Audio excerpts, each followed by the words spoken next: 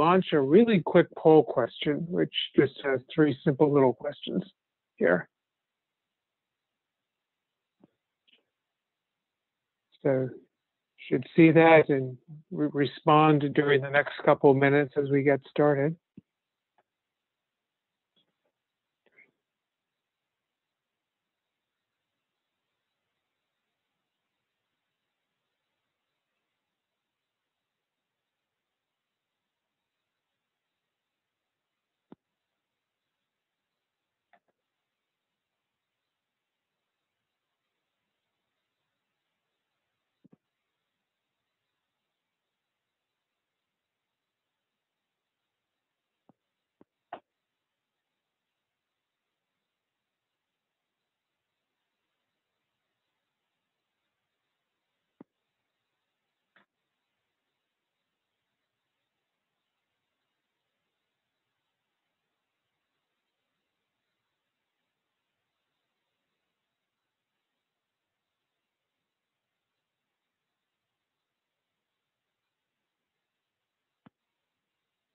So for those who just joined us, you should see a poll question on your screen, and then we'll get started for real in another minute or 2.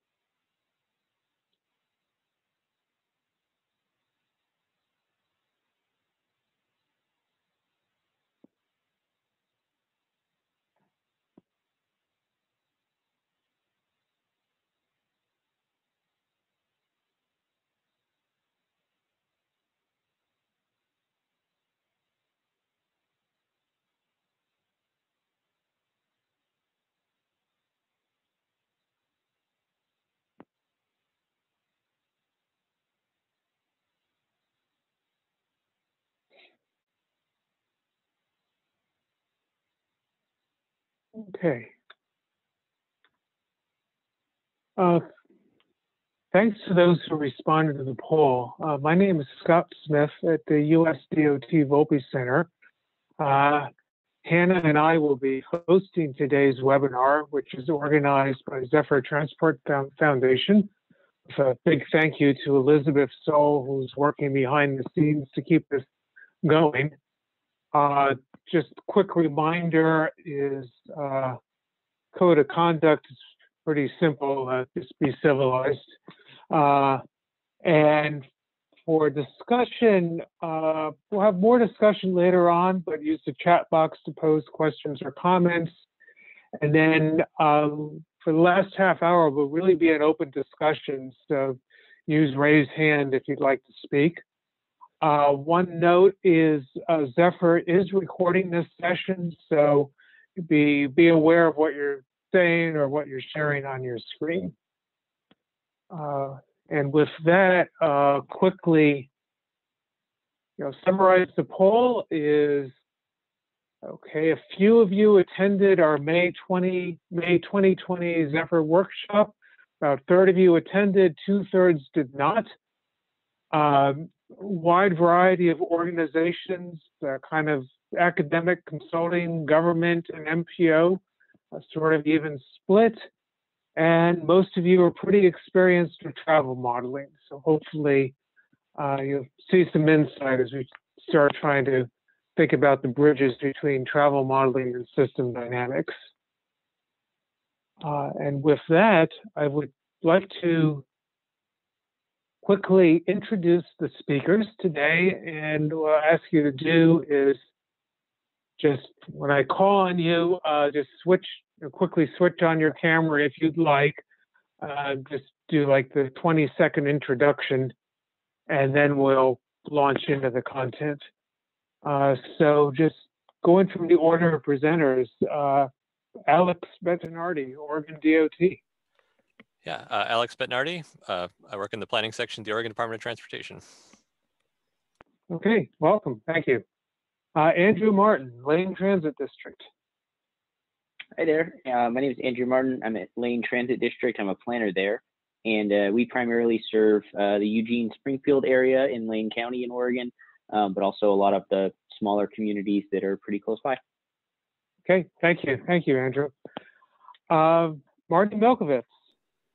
Hi, I'm Marty Milkovitz. I work at the Boston Region MPO. I'm the Associate Director of Regional Modeling and Analysis, so I oversee the maintenance and updates to our travel demand model. Okay, thank you. Kate White. Hello, everyone. My name is Kate White. I'm the Public Outreach Coordinator with Marty at the Boston Region MPO, working on both community engagement and communications for our agency. Okay, thank you, Kate. Tim Reardon, are you on? Hi, I'm Tim Reardon. I'm the Director of Data Services at the Metropolitan Area Planning Council. We're the regional planning agency for Metropolitan Boston, so sort of a sister agency to the Boston MPO. And our shop produces demographic and land use forecasts for the region that feed into the travel demand model. We also support our agency's long-range planning and a lot of the technical assistance activities we provide to our cities and towns, as well as our legislative advocacy work. Okay, thank you. Then Jeremy Raw. Thanks, Scott. I'm Jeremy Raw with the Federal Highway Administration Office of Planning, where I do modeling and data analysis supports, ponder planning for connected and automated vehicles, look at new approaches to planning and supporting that with models, including strategic modeling and system dynamics that we'll talk about today. I'm the project manager for the Vision Eval Pooled Fund as well. So, and I'll talk briefly about that as we kick all of this off in a few minutes. Yeah. No, thank you, Jeremy. And now I'll start on our own team. Jingsu Shaw.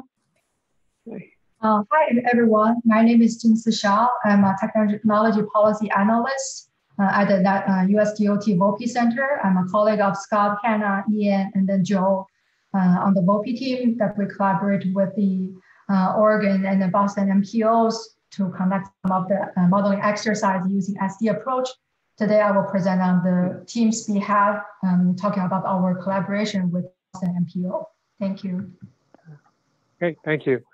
And then I'll quickly, in terms of acknowledgements, I won't ask you to introduce yourselves, but I want to thank two other members of the Volpe team. Joe Stanford, who's on our SD team, will be jotting down some notes for our understanding of the outcome, and Ian Berg, who is running the slides for us and helping me with the technology. And then finally, from the Volpe team, let me introduce Hannah Rakoff, who will introduce herself and then launch into the content. Hi, thank you, Scott. I'm Hannah Rakoff. I'm an engineer at the U.S. Department of Transportation Volpe Center. Been working on this project with modeling automated vehicles along with Scott since about 2015. And I realized that system dynamics would be helpful for that modeling around 2017 or so, and brought it in, and that has flowered into this wider system dynamics work and on more than just automation. And we're very happy to finally be doing it now with, so to speak, real practitioners, real people. We love real people in the federal government because we don't always get so close to it ourselves. So we're thrilled to be doing this with people from Oregon and Boston over the past year, and to be able to share that with you today. Scott, do I go into the agenda slide now? Yeah, this is the time. Yes, thank you. Okay. So with that said, up today, we start with Jeremy Raw at the Federal Highway Administration, who will be talking about the planning role for system dynamics. And then it's on to Oregon with Alex and Andrew at Oregon DOT and Lane Transit District, respectively, talking about the Oregon Modeling Steering Committee's emerging technology work group and their work exploring the use of system dynamics. Then we come back to the East Coast, looking at exploratory scenario planning, challenges and potential system dynamic solutions with an example of remote work, and that's Tim, Kate, and Marty from the Boston organizations, as well as my colleague Jingsa Shaw, in discussion, which I will moderate along with Scott. So without further ado, let me pass it on to Jeremy Rott, Federal Highway. Thanks, Hannah. And to everybody in the audience, welcome to the future. As planners, we're faced with a growing need to support decision makers in addressing emerging phenomena that we really don't understand fully yet. We've got automated vehicles, electric vehicles, micromobility, on-demand shopping delivery. And I'm going to stop on that list because if I kept going, I'd probably fill up the entire hour and a half. At the back end of the list is telework, fallout from COVID, changed use of transit. A lot of these phenomena are overlapping. And one of the things that we're challenged with is we try to establish what might happen, what the risks are to our transportation investments and policies. They have joint effects. And so we can take them on individually, we can look at them as a group. As joint effects, their results are often more mysterious than what they might be even as individual things. It's hard enough to imagine what self-driving cars might mean on the road. And when we start factoring that in with micromobility, shared mobility, and other factors, it gets way more complex. So we've been looking for methods at Federal Highway to explore alternatives that would help people make confident decisions even when they're uncertain about what to expect from the future. We've gone after this through scenario planning, through the Travel Model Improvement Program, and the exploratory modeling and analysis tool. But we still need to think as well about ranges of scenarios and the likelihood magnitude of these joint effects that we're going to talk about. And that's really where the system dynamics comes in.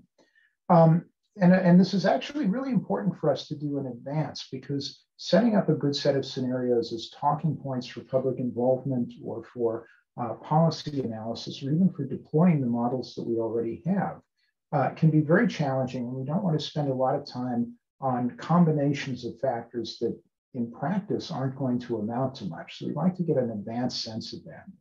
So what system dynamics gives us, and what we'll hear about today, are approaches to formulating our ideas about how the world works so that we can look at things that may have changed and start to examine the different possible outcomes without necessarily having seen a lot of it in practice or fully worked out all of the details. So we're not talking about replacing our traditional models. One of the very important pieces of this is it's not about producing a better model. I mean, many of us are still, and I've probably been victim to this myself, are tied to the idea that if we just come up with a really good model, we can answer every question that comes at us. But I think one of the things that's clear with new technologies and the new, let's just say, forces at work in the world is that we don't really know what to expect, and we don't know what we should put into our models. And so a lot of what we're exploring are the beginning points, the things that we would translate later into those models. The other factor is that because of the way we build and calibrate models, a lot of this is relying on survey data, responses from people in the past. I'll pick up telework as an example for this. We have evidence from the National Household Transportation Survey and many local and regional surveys about how teleworkers behave. We have no idea whether that's going to apply in the post-COVID era. How many more people are going to telework? Will their behavior still represent what happened before? We build our models, though, on the basis of what we have, not what we wish we had. And a lot of that ends up building in the way the world used to be, not the way that it's becoming. And so the opening here for tools like Vision Eval or strategic models in general, scenario planning as an approach, and the system dynamics models is to give us a way to think more effectively about the things that we don't yet know. So having said all of that as an introduction, and hopefully I've put in your minds the idea that this is novel and yet really important for us to make good use of the tools we already have. Having said all of that, I'm going to pass the floor on to Alex, Bet, and Marty, and kick off the actual substantive content of this, which I'm really looking forward to being part of. Thanks for being here today, everyone. Yeah, thanks, Jeremy. That was a great setup. Great transition there. So Andrew and I would like to share kind of how Oregon has been starting to apply this additional tool as Jeremy framed up. And so if you go next slide, Ian. So just a quick overview of what we're going to touch on. Just a little bit of background on the Oregon Modeling Steering Committee, the OMSC, the work we've been doing around emerging technology and now adding in system dynamics. Hearing from Andrew on how this has potential to benefit Lane Transit District as well as some of the more traditional modeling agencies within Oregon, and then some of the findings that we're pulling out of the system dynamics work. Next slide. So as context, your OMSC is a little unique. Just kind of reading the definition there, the OMSC is a voluntary collaborative of state, regional, and local agencies working to ensure Oregon has the right data, tools, skills, and expertise needed to answer important questions about our transportation system, land uses, and the economy. And so the OMSC is a group of transportation modelers in the state of Oregon that get together and try and pool resources and ideas. And so I'm representing a number of people that were on that were part of this discussion. Kelly Clark, Ray Jackson, Nick Meltzer, in addition to others that have all been thinking through this. Next slide. So the OMSC has been, kind of thinking about strategic assessments and what the future means to transportation, specifically in recent years, specifically around emerging technology. And so, I wanted to mention on this slide that, early on, Vision Eval came out of this, fell out of this desire to kind of want to explore strategies. And since then, we've been using our trip-based and our activity-based travel demand models to explore, to try and better understand uncertainty and what the future might hold. And now we're in this current stage of also employing or deploying system dynamics to further our knowledge. Next slide. And so what that looks like, just a couple of clicks here. So we had Vision Eval, exploring space.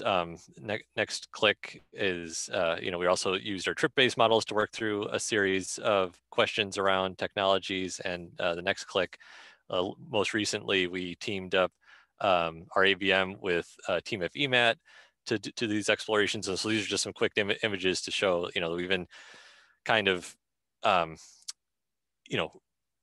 doing a lot of work to stretch and test our models, and to fill to fill as much gaps in our knowledge as possible. Next slide. And so, like Jeremy hit on, and so this is just a reemphasis. The goal here is not to replace our travel demand models or the other tools that we have. System dynamics is really another tool in the toolbox.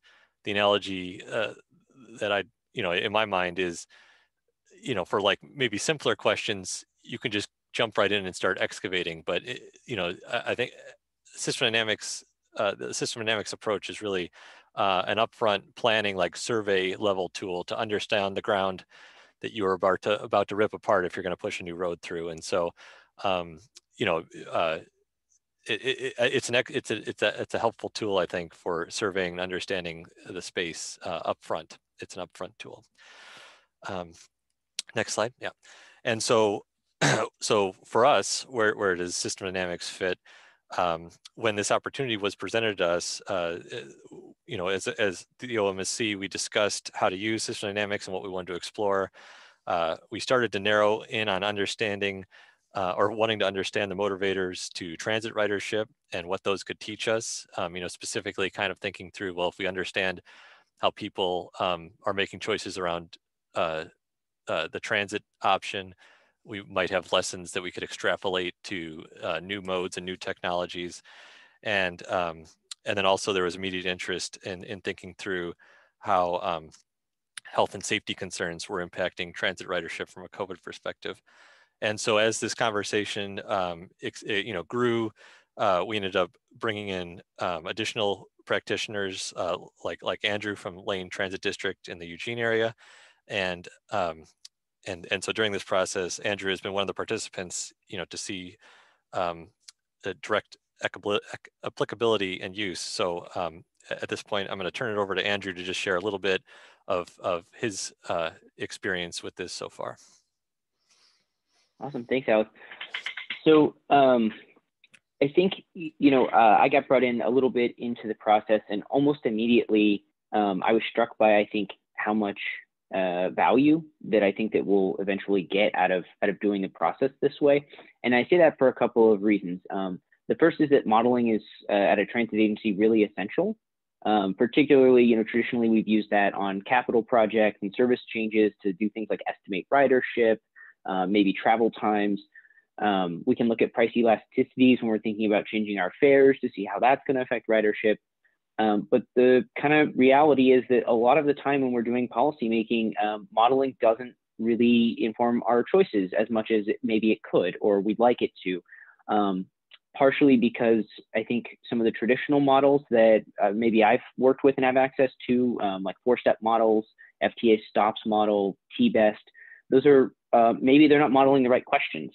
And at the end of the day, our board and the public kind of, I think, at least through my conversations with them, a lot of maybe less people who do less modeling view them as kind of a black box, and they don't understand where the numbers are coming from. And as a result, they have a little less trust in the model. And systems dynamics pretty quickly struck me as a way to, I think, simplify some of the choices that we're trying to help people understand the outcomes of. Next slide, please. So a great example of that is something that has come up a number of times. I feel like I have conversations at least once a month with someone who's interested in kind of a free fare system or lower fares on our system. I saw an article this morning that's apparently a topic in the political races in Boston. So it's not just Oregon on this call who's facing this, and a lot of cities have very different responses to conversations about free fares. Locally at LTD, we discussed this quite a bit and did public engagement around it as we got new state funding and looked at doing a system redesign. And one of the key things that we identified was that when we're looking at equitable outcomes, which is something that's very important to us, lower fares definitely lead to better outcomes, particularly for lower income people. They can save money.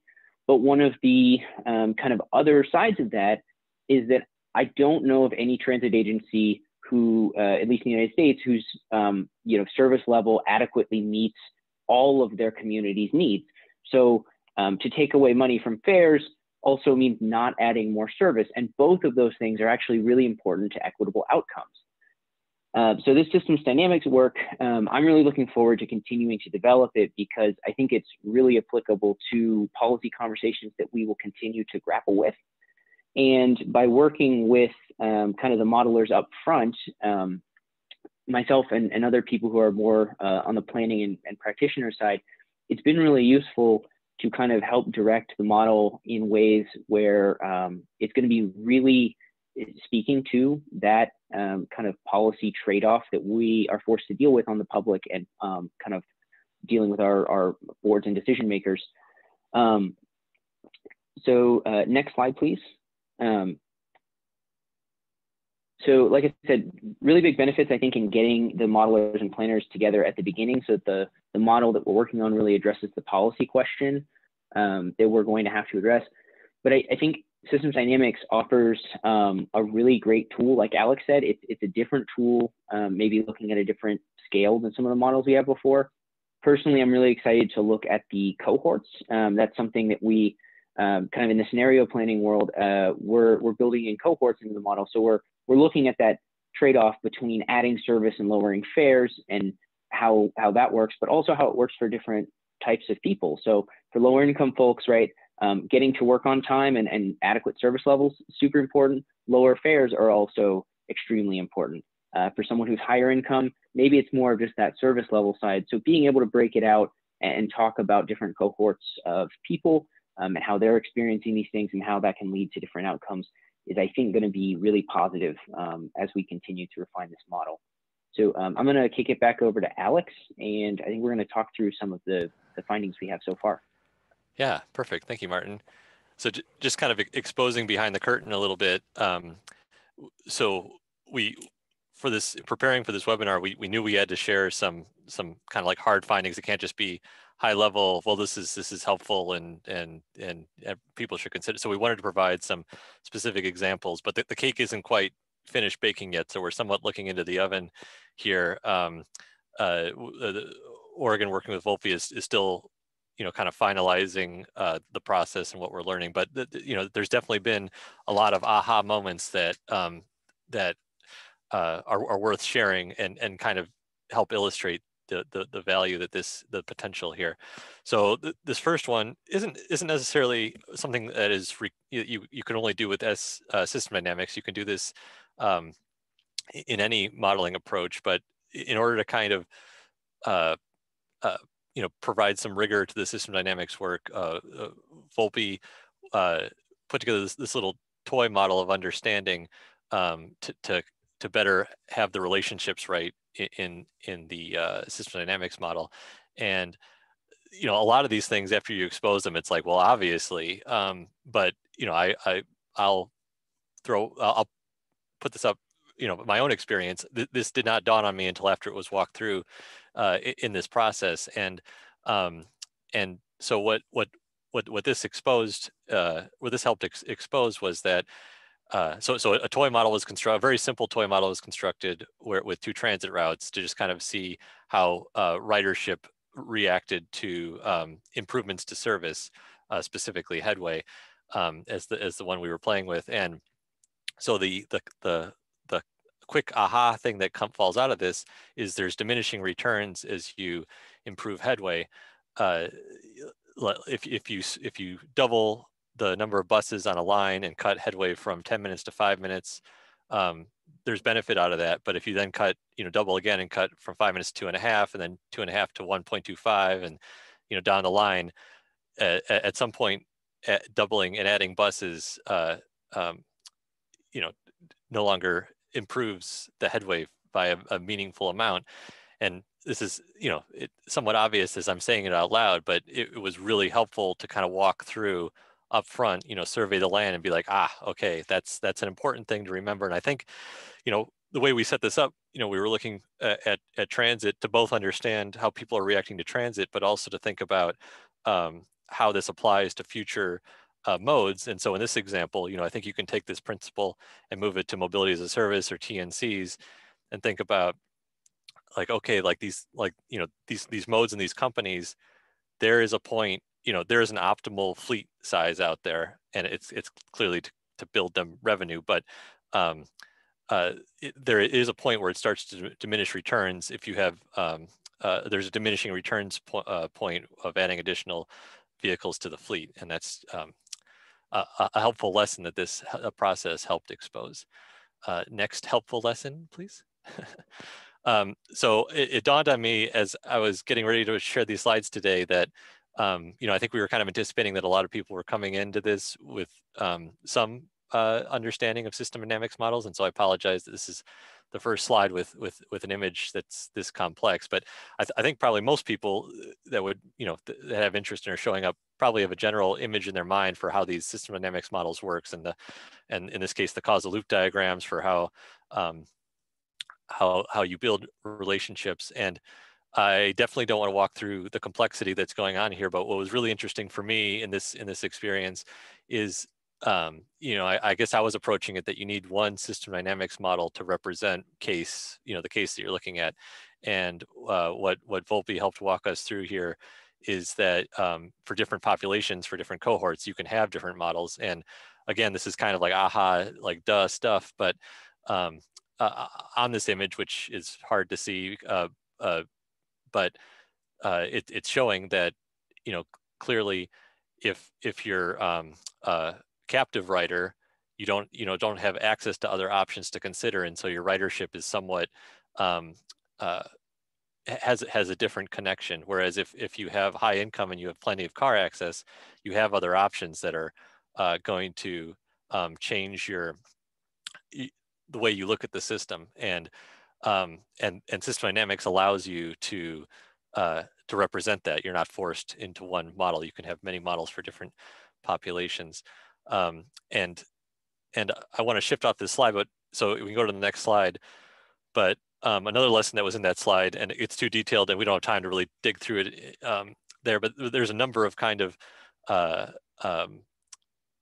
lessons that fall out of working through those causal diagrams that I didn't mention earlier, but I want to make sure that I give credit that these are not, that these lessons were really exposed by the team, mainly Volpe, in helping us kind of see these things. So just want to make sure credit is given there. So, you know, one of the things, so if I can just quickly talk about these things that are falling out of those causal loop diagrams.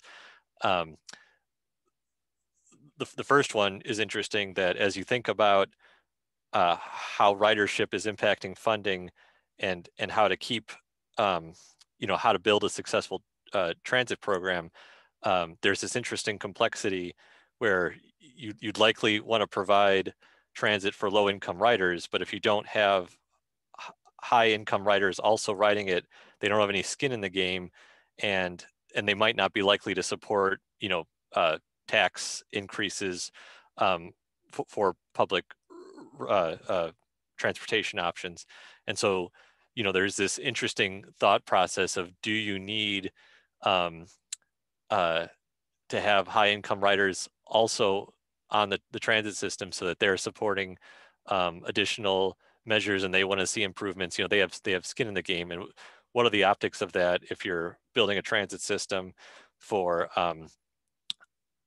you know, or for how you're focusing that, what you're trying to achieve there. And so something that these causal loop diagrams exposed.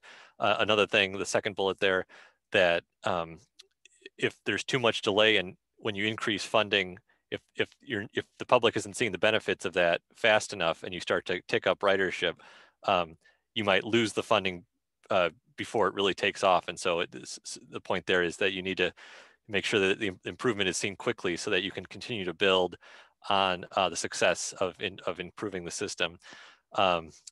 Another lesson, eliminating fares might increase transit ridership, but you might eat away at the short walk trips where someone might hop on the bus for 2 blocks because it's free. And so that was an interesting lesson that's teased out. Let's see, free service may,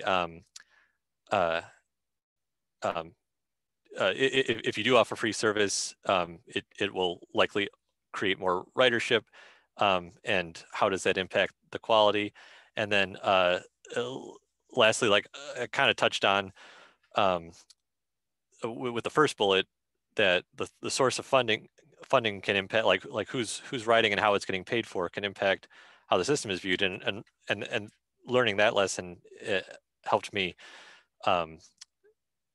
helped me see additional value from this process outside of the transit example, because, you know, currently Oregon's heavily involved in understanding or standing up a tolling process in addition to a VMT tax, and in working with system dynamics here, or with this example, it helped me see that you know, similarly, as you set up a user charging system, you know, there's a lot that you have to think through on that side.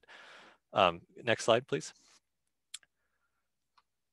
And so what I want to get across on this slide is that there's a ton of opportunities. You know, I think with doing system dynamics, mainly around, you know, the themes there are on better communication and team building and setting out a path for the work that's going to, the more detailed work that's going to occur.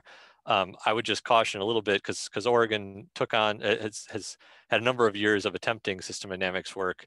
And I'd say the first couple attempts that we did were a little bit more having novices pick up the idea and give it a shot, and it was somewhat of a dead end. And so, you know, I think the work with Volpe here has been really good. And I think the lesson is that you kind of need someone who's had a little bit of training, you know, a little bit more than nothing, some training in system dynamics modeling and work to help facilitate the discussion and help get the most use out of that. And the other lesson I would hit on here is that it's been really great to bring multiple people, multiple different disciplines to the table and create a shared pool of knowledge, and then have everyone kind of learn or leave that table with their own kind of action item and their own lesson that they can take back, or multiple lessons and take back.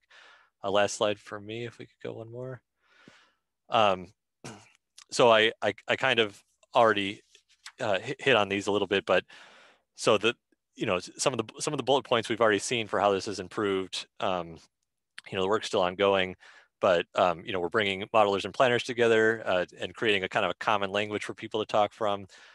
We're having everyone's mental models kind of converge from these different disciplines. The benefits of exploring, you know, more deeply exploring the scenario space. And, you know, I think as a modeler, a lot of this has been revealing gaps around and blind spots of our current models and tools, and thinking about how can we better fill those and different ways to approach that. So with that, I will turn it over to Boston's experience with Tim Reardon. Great, thanks so much. I'm Tim Reardon with the Metropolitan Area Planning Council. We're the regional planning agency for Metro Boston, and I'll just be introducing my colleagues from the Boston MPO and Jingsa, we're gonna talk a little bit more in detail about so the work we did collaboratively, but I want to provide a little bit of background to our motivation as the regional planning agency. And the work that we do involves, you know, everything ranging from long-range planning to municipal technical assistance, rezoning activities, as well as policy advocacy, as I mentioned earlier. And in addition to the sort of forecasting and impact analysis that our department does, we've also adopted scenario planning as really a central way and a central sort of lens through which we view our work, and we use it to assess trade-offs, to set goals, to examine uncertainties in the forecast that we have, and we do that in a lot of different ways. Our 2008 plan, Metro Future, which is the regional plan out to the year 2030 for the region, used a normative scenario planning approach. It was sort of one of those crop of regional plans in the 2000s that were all, you know, had a good, bad, and ugly scenario to them, and we, you know, had people think about trade-offs and so forth. And that worked very well at the time. I think when we started doing our regional plan Metro Common that is underway right now, we decided we wanted to use a more exploratory approach to examine uncertainties about the future in order to identify, with the ultimate goal of identifying policies that were robust across a range of scenarios, as well as contingent policies that we ought to put in place if things start to trend in a particular direction. And part of that effort was identifying key driving forces in the region that will influence, that are, you know, out of control of any public policy maker, at least that, you know, in our sphere, but will have a big influence on our region.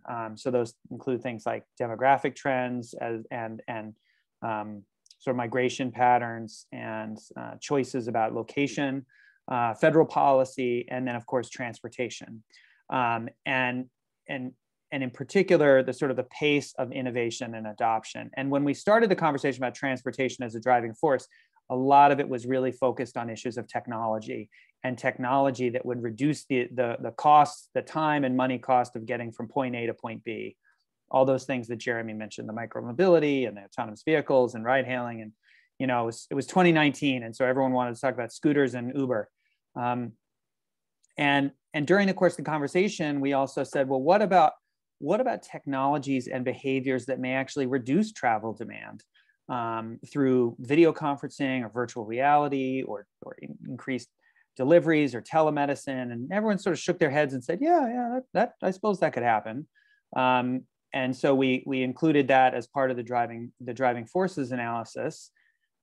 Less than 6 months later, we enter a global pandemic in which no one's leaving their home for, you know, months on end. And we see this incredible explosion, not only in the range of technology and services, but also in the sociocultural adoption of those technologies and services that allow people to do all sorts of things without having to leave their home, such as this webinar and any other number of things. So, you know, we actually sort of entered this sort of experienced the driving force that we had talked about 6 months prior in a really dramatic way very soon after. And it wasn't long after that before our regional planning agency, the Mass Bay Transportation Authority, started discussing long-term changes in service levels, or really big changes in service levels that, you know, without a commitment to returning things to the way they were before, because they'd seen, like any other region, they'd seen big drops in travel demand, especially in our case, especially on the rapid transit and really on the commuter rail. You know, we got pulled into that conversation, and there were a lot of questions about the future of remote work and return to transit ridership, and, you know, how many trips are people making, you know, during the day, you know, when they're working at home, and all sorts of things for which there is just simply no definitive answer. We just actually don't know how those things are going to plan out, and we cannot know how those things are going to plan out. Our tools, the modeling tools that Marty will talk about, you know, they're not really set up to examine and test out those things. And most importantly, the decisions that are made today will actually influence the course of the future. And that was what we knew about what was going on with the T. That was sort of at the heart of our concern with the MBTA's Forging Ahead process, that if service levels are reduced without any commitment to return them to prior levels, then what we're likely to see is a sort of crisis of confidence in the transit system, right as we're gaining some traction on transit-oriented development. And, you know, a reduction in long-term demand, increase in auto ownership, like all these things we could sort of see, well, what happens if no one has any faith that the transit system is going to be there 5 years hence? Are they going to build that transit-oriented development? Are they going to live the car-free lifestyle? Any other number of things. So we knew this was going on, and we wanted to define those relationships so we could tell that story. And we also wanted to define them so we could start working with our colleagues at CTPS to figure out how do we actually start to simulate some of these things and put numbers on them, and start to express some of the concerns and almost intuitive relationships in a quantitative way.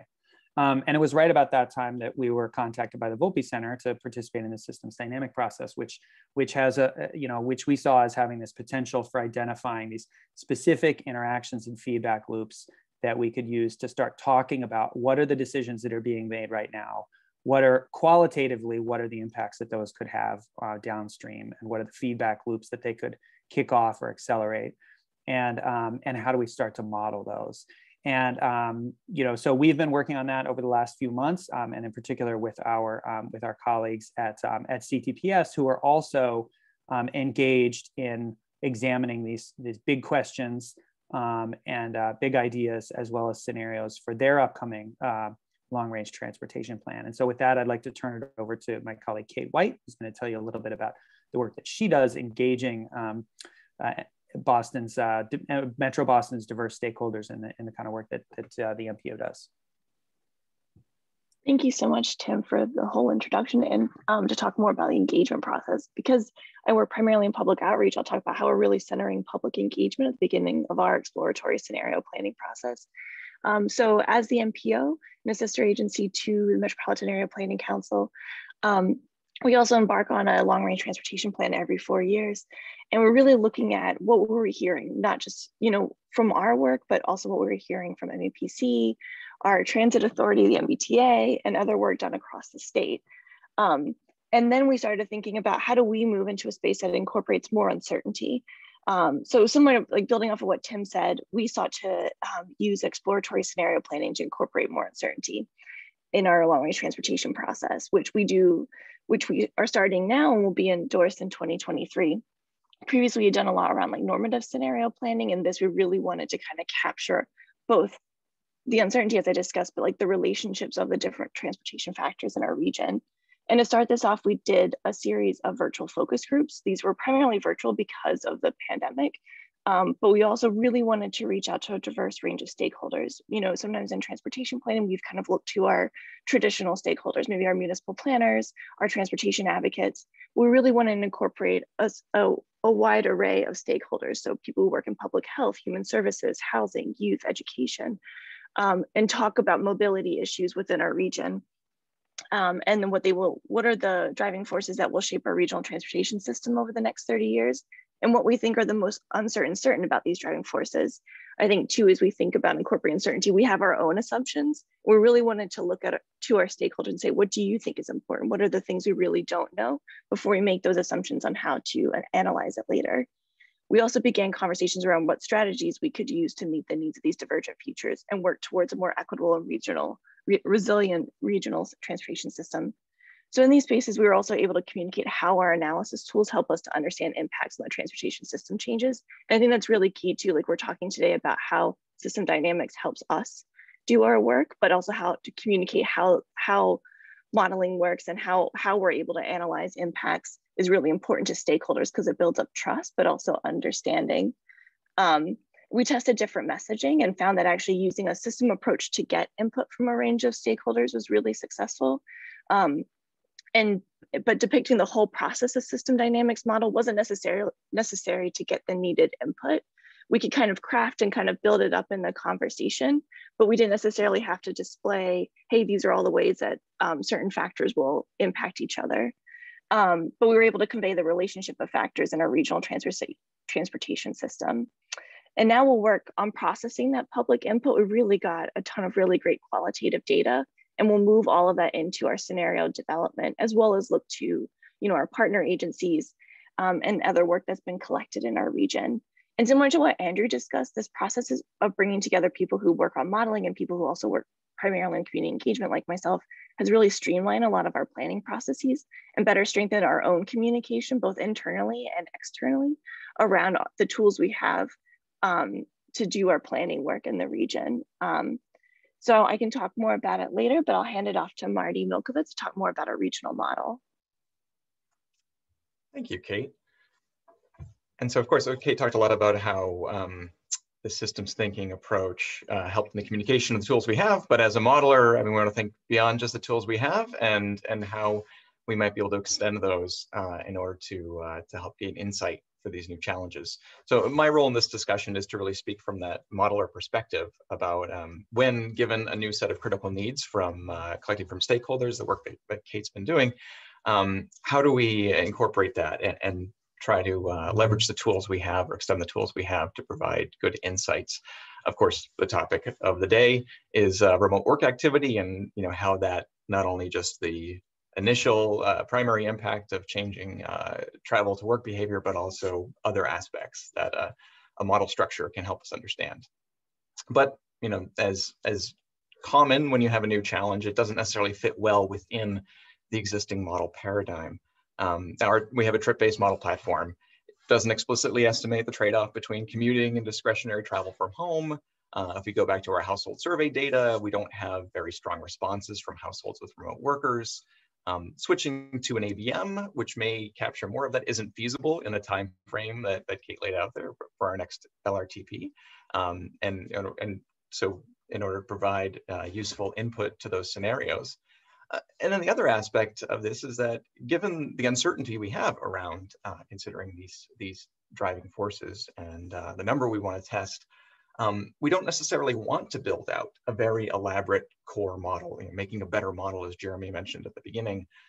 Instead, we want to look for ways that we can leverage that structure and use a meta modeling approach to explore across a potential range of inputs. So we have connected our regional model with TMIP EMAT and are planning to leverage that, but then we're certainly incentivized to keep that core model runtime down.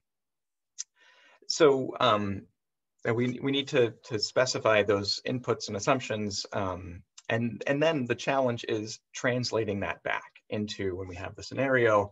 How do we connect these outputs to a compelling or at least reasonable story on the input side and how that's varied, and then being able to connect that even further back to the initial stakeholder concern and show how this insight can give them information around that.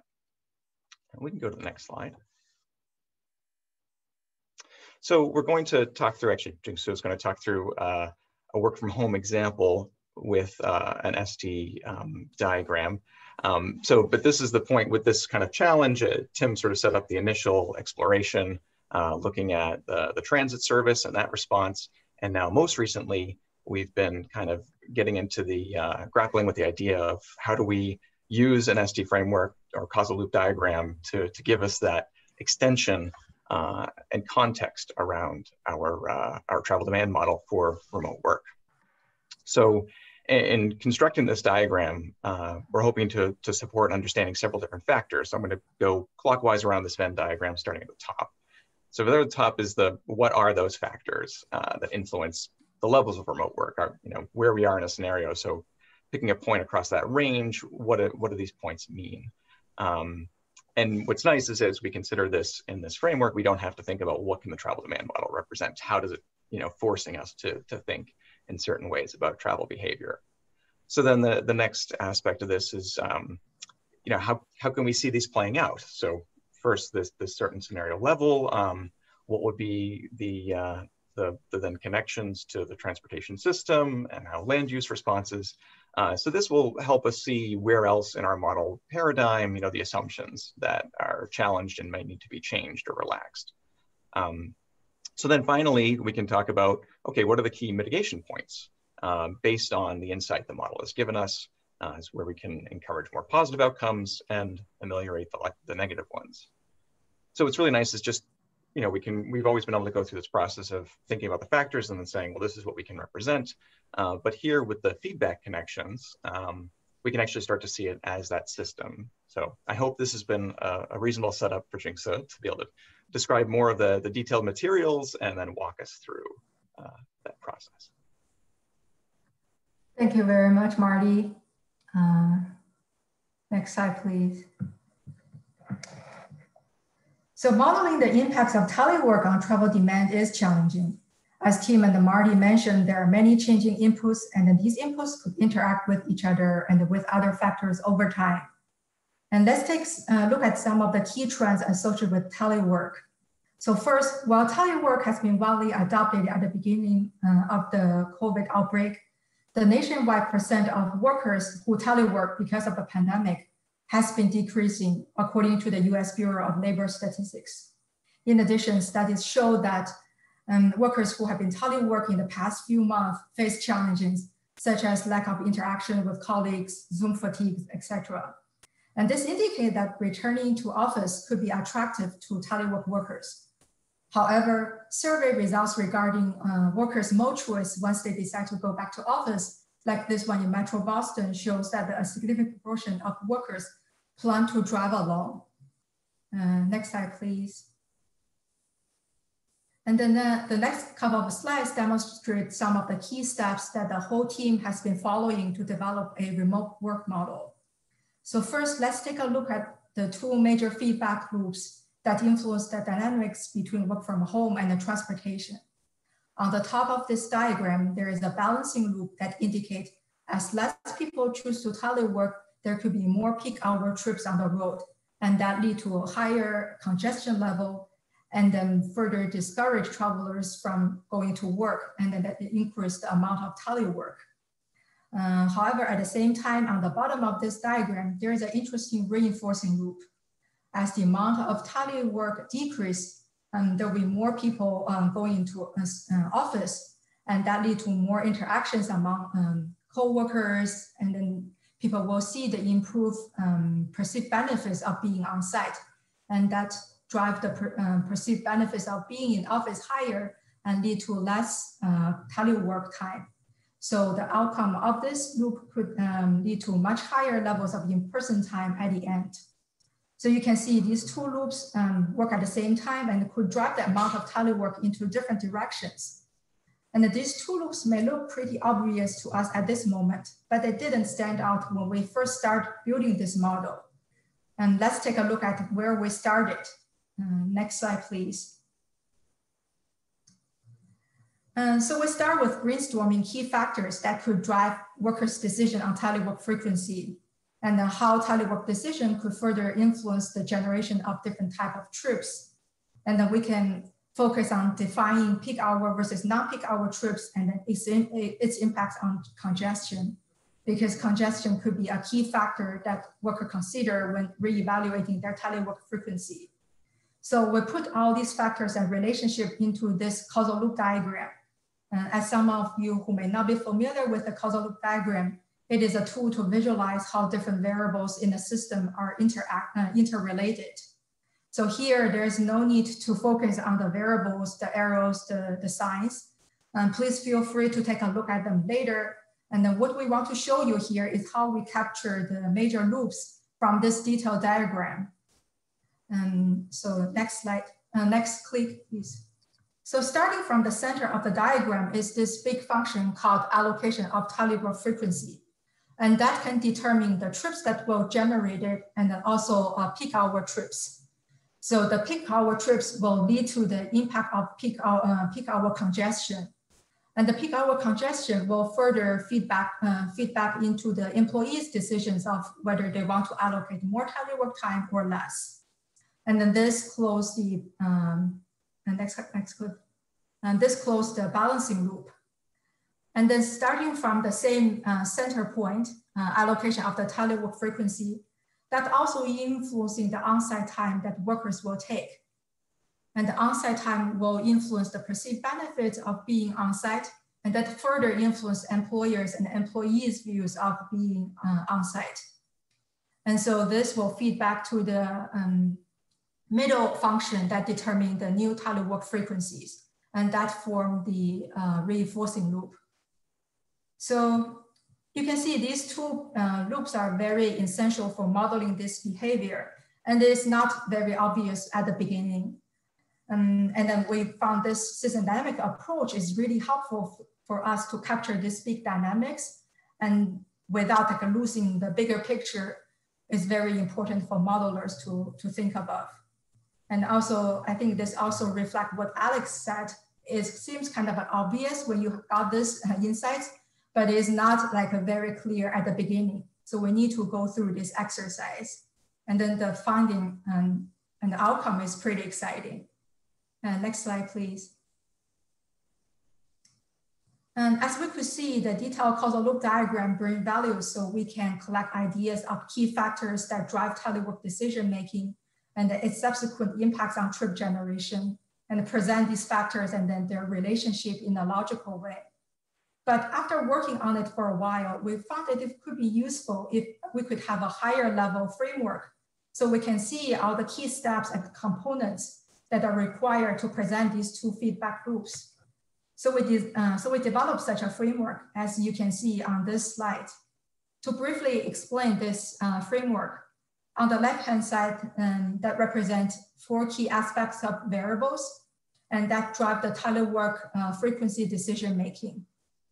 And then we can decide what is the telework frequency will look like among workers by time of the day and the number of days.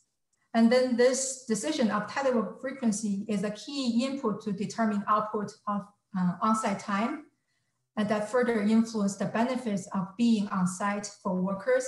And this effect will look back to the employers and employees' decision of the new telework level. So that closed the reinforcing loop. Meanwhile, the outcome, the telework frequency could influence transportation in the system. And the outcome of traveling is presented on the right. The key outcome from traveling, including trip distribution over the time, and also congestion on the road. So the congestion could be the main driving factor for employees to decide what is the new telework frequency levels should be. So that closed the balancing loop. And with this framework, we're able to identify which steps or components are missing when we are developing the detailed causal loop diagram. Next slide, please. And as it's hard to demonstrate some of the interesting relationship that we identified between telework and the trip using the detailed causal loop diagram, and then the framework we presented on the previous slides. Here is another view of the framework. As you can see, the modeling stage that we follow are pretty similar to the traditional travel demand model. So this table shows the key model stage, including trip generation, time of the day distribution, mode choice, and then shows us the key decision that will be generated and then what factors that will drive those decisions. But we can also add some of the new factors and relationship into the model. So from this table, you can see employees' concerns about being the only one who is who's not in the office could influence their decisions of whether they want to commute to work. So this is like one example. The team is still working on developing the whole model, and what we're presenting today are some key lessons learned. We hope the SD-based modeling exercise can help us identifying both modeling and data needs and provide some concrete insights for better modeling new changes to a transportation system in the future. And next, I will pass this to Scott and Hannah for summarizing today's presentation and lead the discussion. Thank you. Okay, thank you, Jingsu. This is Scott Smith again. First, I do want to capture one question in the chat. Were you able to capture the impact of additional trips made from home during the day for those who are staying at home? Also, the potential shift in non-home based. I'll start that our framework does include the shift to more daytime trips if people are working from home, and I don't know if Jingsu or you or anyone else wants to elaborate on that.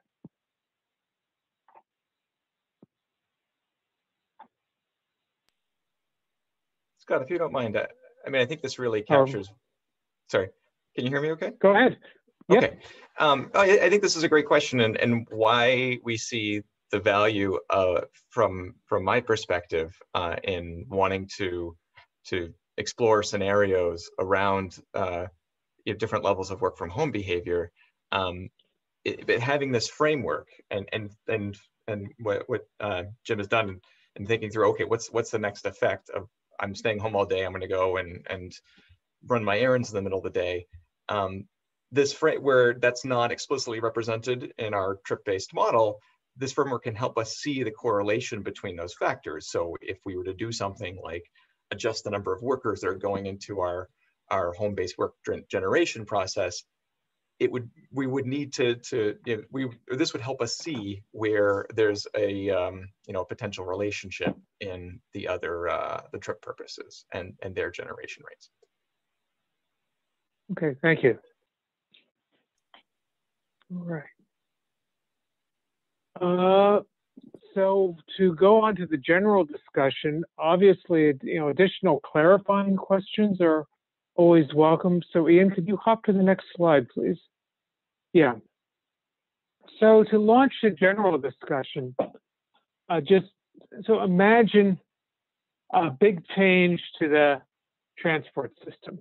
And I should say that should acknowledge that our work is supported by the automation program of the US DOT ITS Joint Program Office, with the initial motivation to thinking about, well, what might a disruptive new mode like automated vehicles mean to the transportation system? So big supply side change. This is our initial motivation for getting into it, and it continues to be our motivation. But then since then, we obviously have been living through a big demand side disruption for the past year. So what I want you to know, so consider a big change: automated vehicles, micromobility, pandemic. And on the next slide, Hannah will review some questions I'd like to open up for our discussion. Hi, everybody. Yes. So there are kind of two ways to sort of look at this. One is about what you can get from the type of modeling exercises based around system dynamics that the folks from Oregon and Boston have been sharing with you today. So for instance, how could you use the outputs of those exercises or that kind of exercise to inform scenario modeling? And the examples we've listed there are all ones that we have and that they have either tried doing or talked about doing. So developing shared mental model with stakeholders. Alex talked about that. Kate may also have touched on that a bit in Boston. Prioritizing planning tasks and steps, you know, thinking about sort of what sorts of pieces of the model are very critical to get into in great detail and which aren't. We've been constantly working on and refining that as we've gone through. Determining what indicators to track, well, obviously that ties in with both what your sort of task on planning is and also with the next question, which is, well then, okay, if that's the task I want to do and that's the indicator I have to track, what are my data needs, and do I need a different kind of survey than I've currently got? So I'd like to get some discussion going around that. And then separately, looking even more zoomed out and large, in that sort of environment of, well, we didn't call it disruptive events. An earlier version of the slide called this disruptive events, but that makes it sound like we can't or shouldn't be prepared. And I think we can all appreciate what Tim was saying and talking about planning, which is, you know, scenarios are just scenarios, right? They're not good scenarios or bad scenarios, but large changes can occur. Then looking more broadly, what are the opportunities for going beyond the types of modeling that travel planners, MPO staff, et cetera, are currently often using? So how can system dynamics help you identify the gaps in those models? Where might system dynamics techniques help? And even more broadly, can SD help you think differently about modeling in a broad way? So for instance, four-step models are assuming an equilibrium. A system dynamics model is not assuming an equilibrium. One may emerge, but if one doesn't emerge, so be it. And that might be how reality is, at least for certain extended periods of time. And then finally, anything else that strikes people's fancy kind of around these topics that you'd want to bring up. So let's see, at this point, we are going to allow hand raising if you would like to speak. And we can also, I see things flying in from the chat. We can also have a look at the chat and see what's there. And Scott and I will moderate the discussion. We have about 20 minutes and then we'll need to pass it over to Elizabeth Saul at Zephyr to say a few words and wrap us up. Scott, did you see anything in the chat that we should highlight? Yeah, I think there's an important comment is, you know, Tim, thank you. Tim comment is that, you know, our purpose here is defining relationships.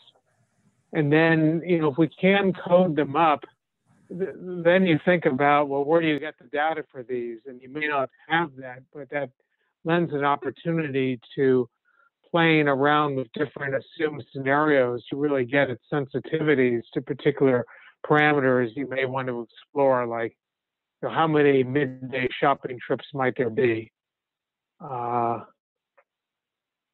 And then definitely, and for May Ingram, thank you. Yes, it's again, you know, this is definitely part of the strategic modeling toolbox where you can try out lots of scenarios and play in the space of sensitivity analysis. So if you'd like to elaborate, or if anyone else would like to say anything, okay, we're going via chat. We don't have to go via chat. We've so far been going via chat. Great to get some other voices in here also. Would May or Pam to say a little more about your points? Speaking? No, this is Pam. I just threw out. I'm just watching, you know, as we talk about how things have shifted, and yet as I've looked around in Raleigh in the past month, even without the vaccine, I've seen so many people returning, even though they're teleworking. Outside of that, they've returned to the norm. And I'm wondering, are these changes that we're planning or thinking about, are they only going to be temporary, or are there some things that will be permanent shifts in how we do things? It's interesting questions. I mean, I guess it was sparked by that, you know, we think, oh, teleworking, there won't be as many people on the roads. But then, you know, Boston was sharing that more people are going to drive alone now. They're not going to ride the transit. They'll ride alone. Yeah. So, that's it for me. go ahead. Would any of our, thank you, Pam. Would any of the panelists like to comment on some of the challenges of modeling when you don't know whether something is temporary or the beginning of a new equilibrium?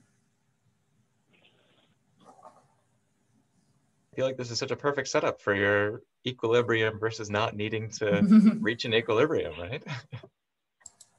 Right, exactly. And it might be, I mean, when you run a model, you've seen them run, Marty, you know it takes like a second or a second and a half, and then you've got the curve and you can see, okay, well, it started with something that was a big spike and then it became flat. But as you're running it, imagine if that were 20 years, like, is that equilibrium? Is that equilibrium? Is that gonna be, you know what I mean? So, exactly. Well, I think Pam's question is a good one. And, you know, I think everyone who's in this business around the country is thinking about questions like this. I guess, you know, the point I was trying to make in my comment earlier is that I think the value of in systems dynamic is you can look at that, you know, those causal loop diagrams and see places where particular choices or behaviors or particular unknowns will have really widespread impacts. And so you can start to look at those places. I mean, the answer to Pam's question is currently unknowable, right? We don't know. And all we could do is speculate, which doesn't do anybody any good. Until and unless we start to say, how do we understand what are the impacts of a range of assumptions here, a range of outcomes? And I think, Hannah, to the fourth sub-bullet on your first bullet, data needs and surveys, we can't track everything about the recovery and the changes in travel demand and travel behavior as we recover from the pandemic. So we actually have to choose, what are we going to follow? And are we going to follow, like, you know, how many people are ordering dinner online, or are we going to like track other things? And so I do think that the causal loop diagram is an important tool to help us, and systems dynamic is a tool to help us think about where do we prioritize our data collection and the improvements of our models at high leverage point areas. And let's work from there and then start to assess, you know, what are the range of outcomes. Thank you, Marty. Yeah, see your hand, Marty. Yeah, I want to actually go back to something that Pam said. I don't want to bury Tim's point about the data, though, because I think that's so maybe we'll just view my comment as like a little tangent, a little reverse back. But one of the things, and so we had an experience where we were taking one of our earlier causal loop diagrams and talking to other stakeholders, and this is around the transit ridership and how different cuts to service might affect in the short, medium, and long term. And one of the things that came up was, what if people don't come back to transit, even if you restore service, even in the short term? And I want to say this is the potential of system dynamics. I felt it there. It wasn't fully realized, but the potential was, there's space, right? So if someone says, I don't think it's going to play out that way, there's space to say why, right? And to say, why wouldn't it? And what I really like about it is it encourages us to follow more of a systematic kind of thought process where, okay, tell me what the factor is. Let's see how that fits in, rather than just saying, well, these are the assumptions of my model, this is all I can do. You know, you have to put it into your head and figure out how to adjust based on your other doubts. So the potential wasn't realized in that meeting, but I was encouraged that, like, okay, there's room at the table for these other kind of thoughts. With that, back to the identifying the data needs. I was actually going to follow up with Marty's question. Could be for you or for any of the other panelists in Boston or at Oregon. Is that a kind of conversation that would have been more difficult without system dynamics? And if so, can you give us a sense of how?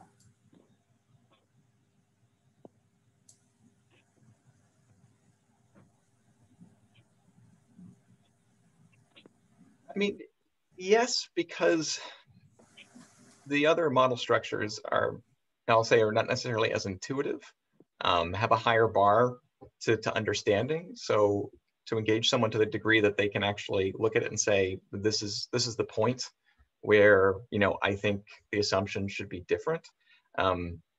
So I find it to be easier to have that conversation. Now, the challenge is we don't have an SD model that's based on data that's calibrated that we can run and produce something, right? So that's where we're seeing it. I'm seeing it as this extension helping us put context around the scenarios. And coming back to, there's sort of this alluring promise, but it's asking for kinds of data that aren't quite there yet.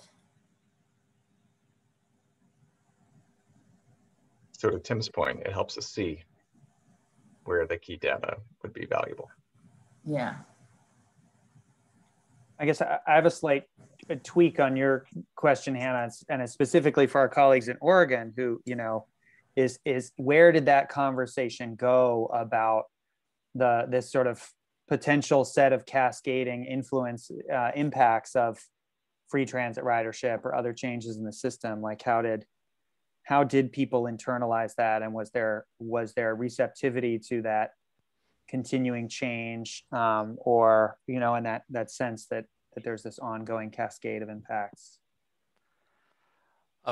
Yeah, maybe Andrew has a more satisfactory answer. I mean, unfortunately, we're still kind of in the process of finalizing it, so I don't know if we have a great example to share.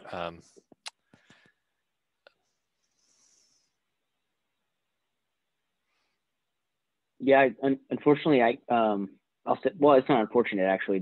I think that's an ongoing policy conversation. It's something we've been kind of dealing with for years, and I'm not sure that there's a right answer. You know, it's I think something where there are a lot of values involved. But I think the real promise I'm seeing in the modeling that we're doing is that we can have a better informed conversation, and we're kind of trying to add those cohorts in right now so we can really start to understand how it affected different groups. But like I said, applying that equity lens and really trying to understand how it affects the different groups, I think will help move that conversation along. And I'm not sure, right, I'm not a policymaker, I'm not sure we're going to get to free fares. Right now, we've been working on like low income programs locally at LTD, free passes for students, maybe not necessarily totally free fares, but free to a lot of users. And maybe that's somewhere in the optimal, but I think that we'll have much better frameworks to make those decisions as we continue to refine our model.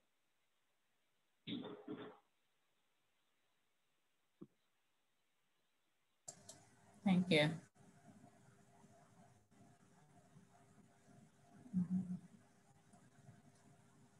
Jeremy, do you have anything to add on this? No, I do not.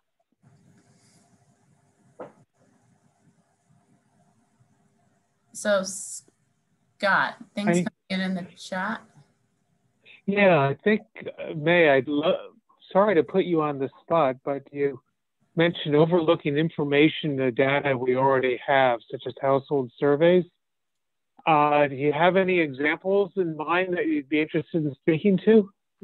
Any thoughts? Yeah, I would like to. Actually, when I was at the North Carolina Triangle Model Team, I had analyzed a lot of the data for several things. For instance, when we're talking about aging society, so we could identify the different travel behaviors of the elderly by age group, and also make assumption using census prediction of a percentage of elderly, and then we can make from demand side. So we would know what might happen if everything else stays the same, and if every age group's travel behavior stays the same, and what will be the magnitude of the travel in all different ways we model or use. And also from the autonomous vehicle, while we're waiting for the biggest uncertainty on the supply side, the technologies, the legal issues, etc. At least we could make assumptions to say, okay, at least we'll say for a certain amount of population, who would we adapt the autonomous vehicle? What would happen to the travel patterns in our region? And also for the employment, the commuter trips. Earlier, before the pandemic, so we were talking about what would happen to us. All of us, especially our modelers, our work will be replaced by the automation a lot in the future. So I was thinking, because when we developed the land use model, what I did is we combined the land use model, land use, the parcel level data, with our household survey and with the employment data. So we have the development, a relationship, what type of land would have certain type of industry jobs and residents, etc. Then we could see, okay, which industry sectors will be mostly affected by the automation, etc. in the future. To what degree, we don't know. To all of us, it's a big uncertainty, but we can make assumptions based on what articles say, what the literature review says, what the data already find, and we can make certain more reasonable assumptions to do certain things. So there are a lot of data is there. We are so used to, for a lot of, especially for this household survey, everywhere spend tremendous amounts of money to conduct this household survey. But a lot of them MPOs, maybe there's no resources to do anything. We end up with, oh, what do we got from this $1 million survey? We got trip lengths, I got a percent of the mode share, and we got the trip generation rate, period. Boom, done. But there's so much stuff that we can use from pedestrians, planning, everything.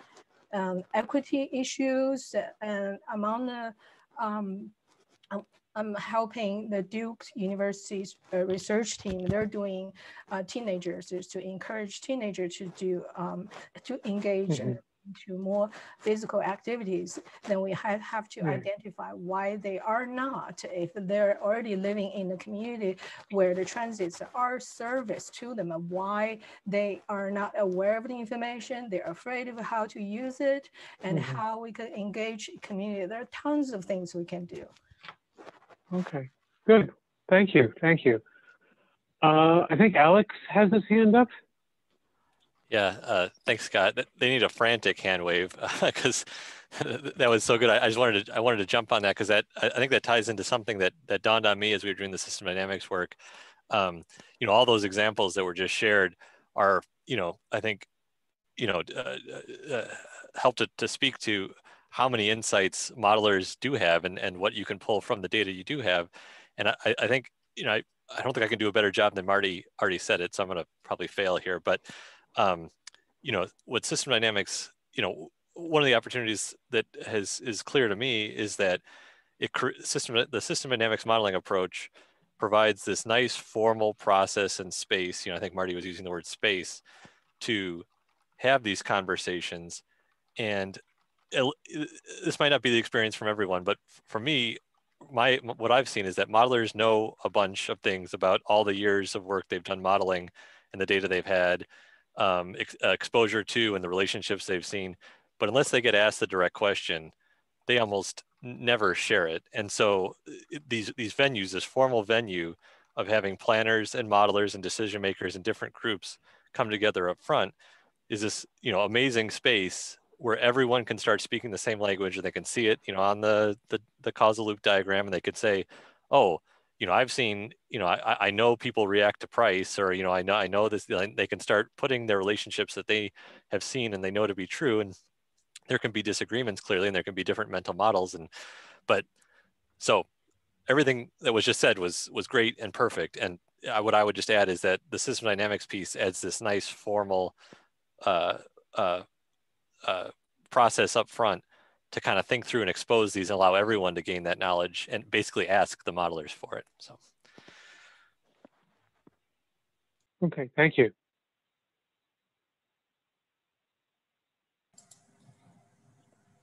Right, that was something that came up with both Oregon and Boston, if I'm remembering correctly, which is that, you know, not everybody speaks modeling and not everybody speaks planning, but these models make it easier for us all to speak the same language and for us all to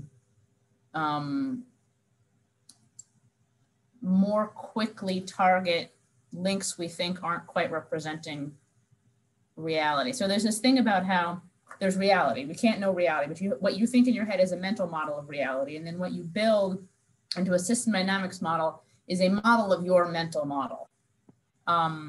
So if you want to mesh your mental model with someone else's mental model, short of sort of like the brainwave transplant, which we can't do, a system dynamics model, particularly at the causal loop stage, which is not necessarily quantitative, but very easy to follow. We have found in working with both groups that are talking today that it has been a very effective way to get people to say, isn't quite what I was thinking, or yeah, there's a bit more there, in a way that I think would have been harder without having that, even as kind of a visual.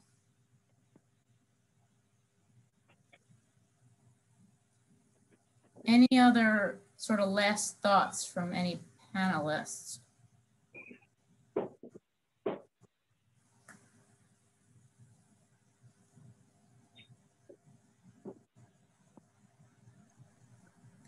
I guess one thing I'll say is, you know, especially as you're talking about that, Hannah, I think there's a lot of potential here to use this as a public engagement tool. I mean, we haven't done it, but one of the questions is, you know, it takes some time to assemble one of these. I mean, we met, you know, weekly and worked on this. And for public engagement, like, do you come out with a constructed model and say, okay, do folks agree with this? Or do you walk them through the creation of it in a way that they're sort of getting to something that matches what you already have?